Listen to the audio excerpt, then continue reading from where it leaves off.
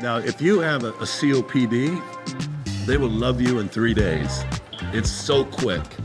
But basically, the nebulization is just small doses, 1 ml, nebulize 1 ml every day for 5 days, stop for 1 week, and then nebulize again 5 days in a row, and then stop for 2 to 3 weeks because it actually takes some time for your cells to adjust.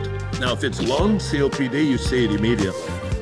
But the beauty of it is when you're nebulizing, you know, it's all going directly to the alveoli. And since they're nanoparticles, they instantly go into the bloodstream.